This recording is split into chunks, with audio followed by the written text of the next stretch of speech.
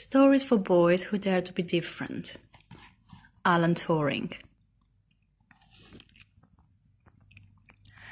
During the Second World War, countries would speak to each other using codes to prevent their enemies from understanding their messages.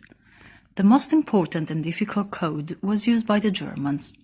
It was called Enigma.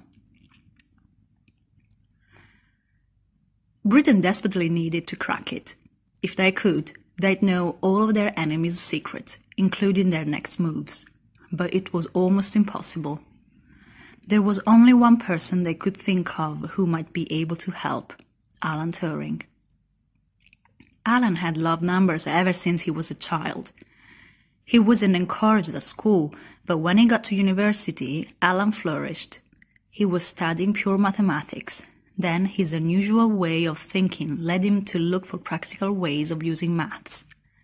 He wanted to change the way people lived in a useful manner. He published a paper that turned out to signal the beginning of modern computers. Once they brought him in, Alan helped the government break the Enigma code by building a machine called the bomb.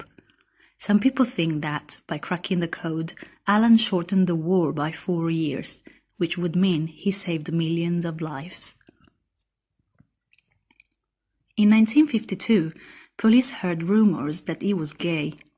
At the time, being gay was still a crime, and he was arrested.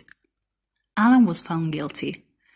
Even after what he had done for the country, he was given the choice of jail or taking drugs that would supposedly change him. He chose the drugs, and they made him sick. It hurt so much that he poisoned himself and died.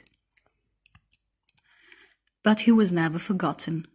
61 years later, in 2013, Alan was granted a posthumous royal pardon, and 4 years after that, in 2017, Turing's law was passed, pardoning all men who had ever been convicted of anything related to being gay.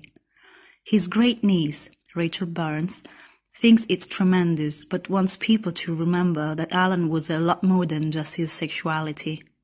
He was an incredibly intelligent, devoted and forward-thinking person who helped save the lives of countless others.